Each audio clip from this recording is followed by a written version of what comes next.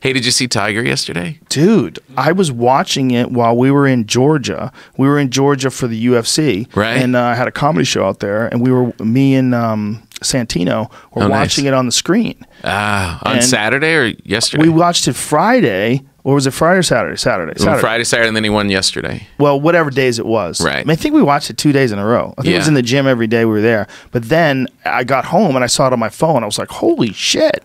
I don't even give a fuck about golf. I know. I'm it happy. Was powerful. Guy made a comeback. A huge comeback. Look at that. I mean, that's amazing. Crazy. 11 years later.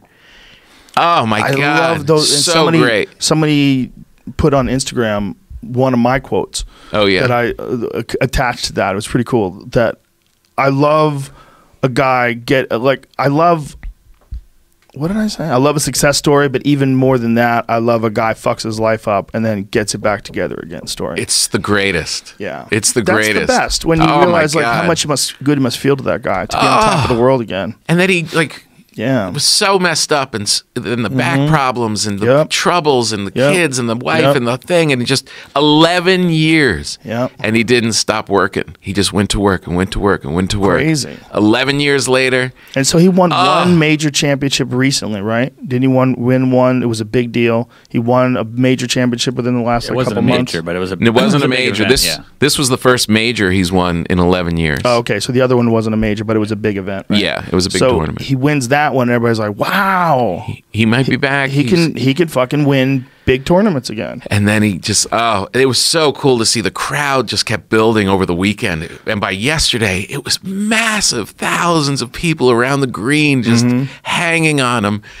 Oh, the relief that you saw just coming out of him was so great. And then at the end, like he walks off where as a kid, he was only like 21 when he won the first time, hugging his dad at the edge. Yeah. And now he comes off 11 years later, all this time, and his dad's passed, and he's hugging his child, his son. Now he's the father in the same spot. Wow. Oh, it was just, I was trying not to cry the whole time. Wow. Oh, it was such a tearjerker. What relief. People were just so happy for him. Wow. Such a great story. We do love a comeback.